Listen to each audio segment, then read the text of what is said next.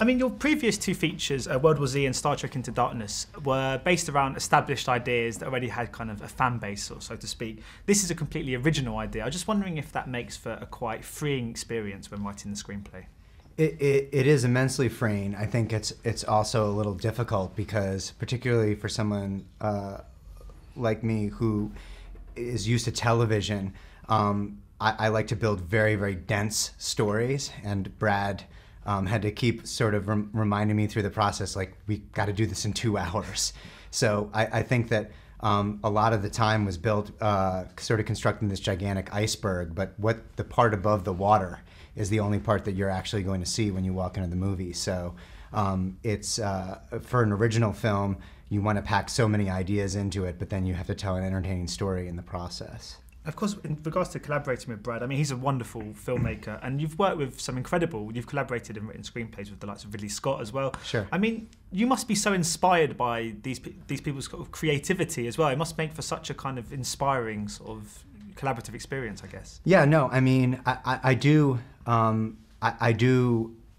pinch myself constantly because I look at these amazing filmmakers as my peers because now I've gotten to partner with them, but at the same time, you know, I grew up on Alien, and I remember seeing an episode of Amazing Stories, which Brad Bird did an animated episode of Amazing Stories called Family Dog, and that was the first time that I saw his name and sort of followed his writing through The Simpsons, and then when I saw Iron Giant. And so the idea that I go from a fan basically, you know, loving The Incredibles or Ratatouille to suddenly now I'm getting to work with this guy.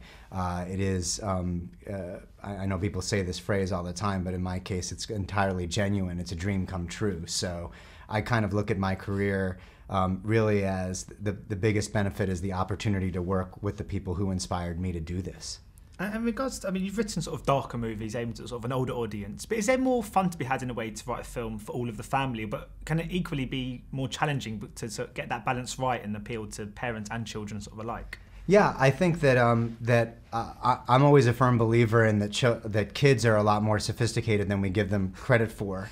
I saw a lot of movies when I saw Star Wars for the first time when I was 4 years old, and so I think this idea of not talking down to kids, that creates a space for their parents to enjoy movies as well. And particularly the Pixar films are very sophisticated in their storytelling, but they're very entertaining in the process. But ultimately, I think that, you know, trying to find some common ground where mom and dad and the kids can all sort of meet and talk about together was really the ambition behind this. I mean, the film's really kind of environmentally conscious too. I mean, do you feel almost a responsibility as a kind of a filmmaker to preach this kind of message to the next generation as well? Do you think cinema could work as a real means of educating people?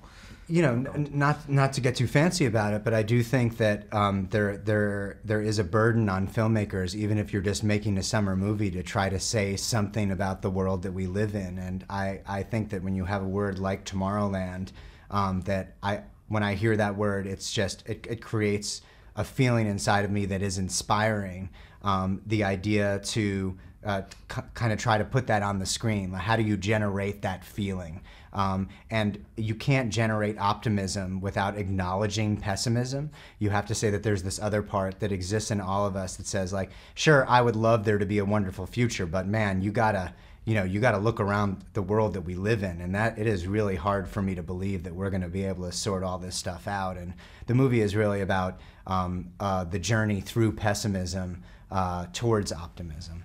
And in regards to kind of capturing that sort of enchanting tone that you did manage to do so well, how much was the actual area of Disneyland, the Tomorrowland area, sort of inspired that atmosphere and that tone? And can you see, because obviously we're Pirates of the Caribbean as well, can you see this being more of a regular thing to kind of base films around attractions at theme parks?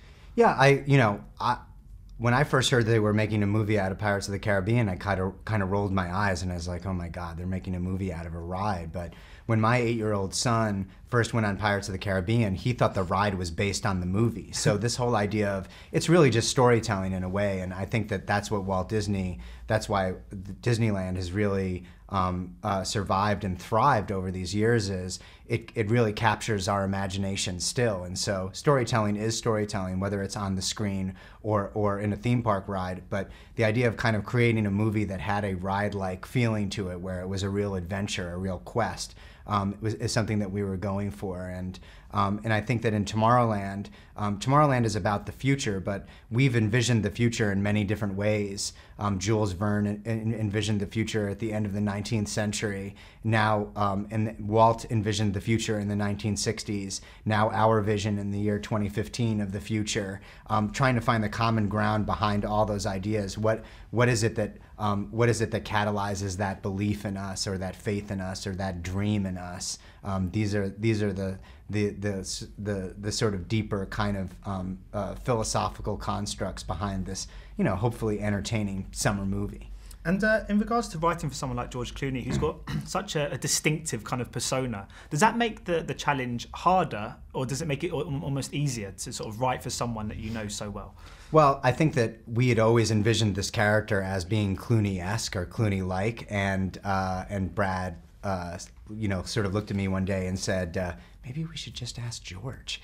And, it'll be so much easier to get George to play a Clooney-esque character than somebody else to do it. And because I think that this character really, was George in a lot of ways. I think that George is a guy who has a real strong sense of using his celebrity to kind of make the world a better place. He doesn't accept the status quo. If he sees an injustice in the world, he doesn't just shake his head and go, that's terrible. He says, what can we do about this? Let's roll up our sleeves. And I think that to take a character who had kind of really been hopeful and kind of given up and needed to be reactivated, in a lot of ways, that's the way a lot of us feel as we become adults. We want to reconnect with our childhood sense of wonder.